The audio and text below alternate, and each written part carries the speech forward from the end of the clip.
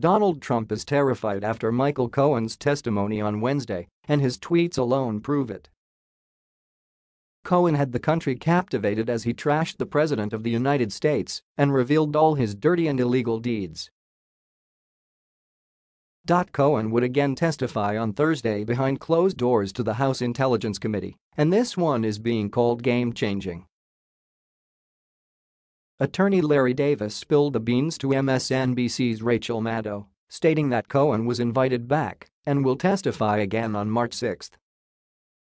Davis said, "In a way Michael Cohen was more effective than he even was yesterday, when he exceeded all of our expectations. Today new information was developed that really could be game-changing. The development of this new information is the reason he's coming back next Wednesday." When Davis was asked what new information was exposed, Davis called Cohen's revelations explosive. "Mr. Trump has missed the big picture. There is plenty of a conspiracy to collude with Russia. But this is about lying and obstruction evidence, and I think that the Trump White House and Mr. Trump himself doesn't seem to have read the definition of obstruction of justice or of suborning perjury, and that's about the best I can tell you, but it's pretty explosive."